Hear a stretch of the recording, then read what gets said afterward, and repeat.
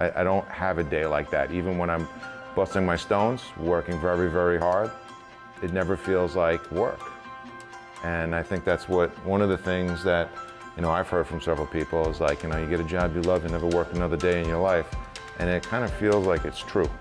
I decided I wanted a career change, and my passion is brewing.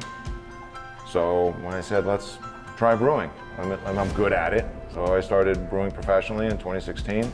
And around that time is when I started brewing with Rob. We were friends for a while through our wives. I met, you had someone brewing with you, and I asked Klaus, because Klaus has a big festival at his house every couple of years. I said, Klaus, how do I get his job? How do I become him? Because... Yeah, assistants abound, sort of, and he started working with me. The reason for the brewery is I love craft beer, and I also love old barns, and it seemed like a natural partnership to bring both the barns, the complete barn renovation, as well as craft beers into my hometown, and it just seemed like a very natural fit.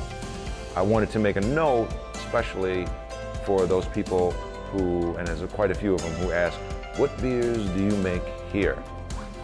When they look at the board and are deciding what I want to drink, the answer is, we make everything right here.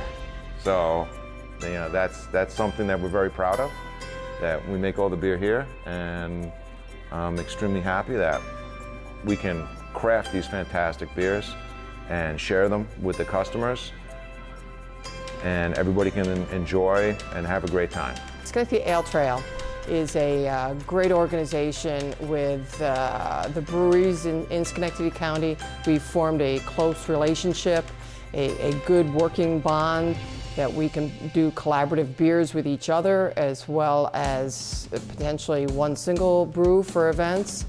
And it gets people out, and with the passport, the Ale Trail passport, gets people out and about and talking about what Schenectady County has to offer.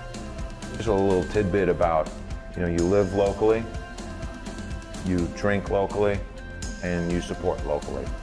That is super important in this day and age, and I'm proud to be part of that local movement that is generating more business here and supporting the economy and supporting the environment in a positive way. So that's a big motivator for me to do what I'm doing and be very, very serious and proud about it, proud of it.